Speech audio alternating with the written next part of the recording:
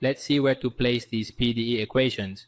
We have k pera 1.2 divided by tau divided by k by L, time integral 2 times the delay, derivative time, 0.5x the delay.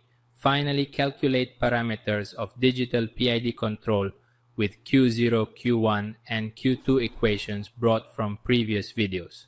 All done in voice setup as configurations and initial calculations when Arduino is energized. We proceed to load the program. There it must be loading. Perfect. It has loaded perfectly, and now we proceed to verify the control with the MatLab interface, ensuring its accuracy and functionality.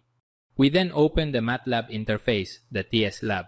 In the next video, we do it directly with the serial plotter. Once we have the interface open here, let's see that it effectively detected it on COM14. It is showing 32 degrees. Let's then set a set point and test how that PID by Ziegler-Nichols works for us.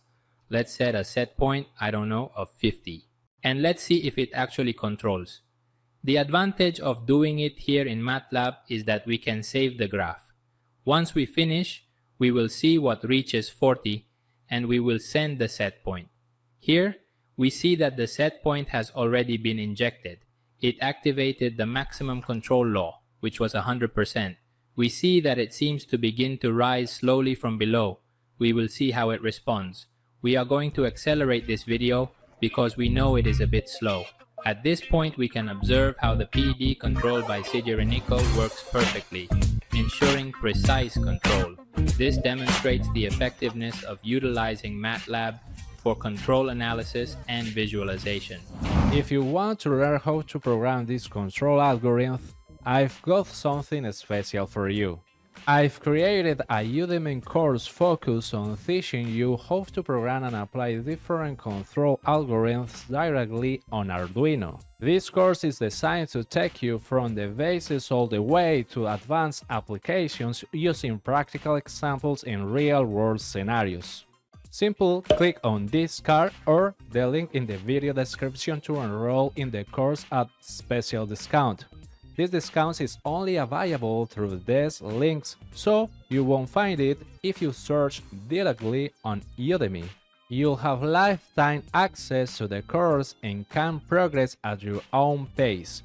You can ask me any question about covered topics and I will always be here to answer them. At the end of the course, you will earn a certificate of completion.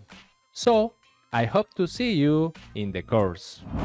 And since we are here talking about the set point, let's check if the controller is capable of rejecting disturbances. For this case, I am going to proceed to ventilate the transistor.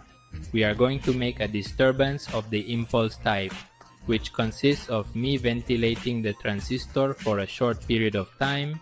The temperature should start to decrease, and the controller will have to react to reject said error.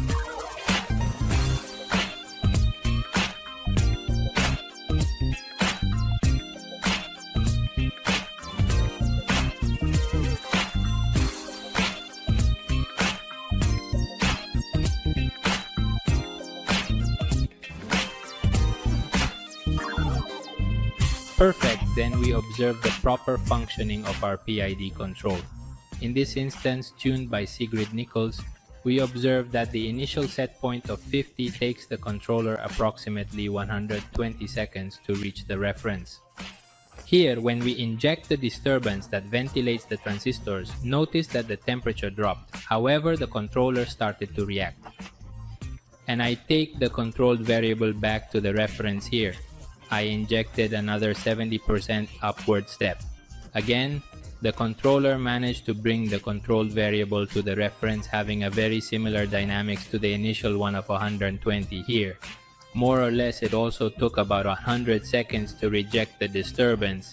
And let's observe that here, I placed a downward step. There the controller has to start to turn off all transistors normally. For this process, the descending steps will be a little slower than the ascending ones, because the maximum that the controller can do is turn off the heater, and it must start cooling slowly by inertia, unlike when the step is ascending, that the controller can simply, for example, inject maximum power, and thus the temperature would rise much faster. In the temperature decrease, it would not have a way to cool, maybe by placing a fan or something similar. It would help to cool much faster. We see then properly that the PID control works very well. If you are interested in seeing the code and learning more about implementing controllers in real life using microcontrollers like Arduino, I invite you to enroll in the course.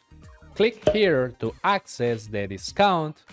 Also, check out our playlist for more insights. I look forward to seeing you in the course. Take care and see you later.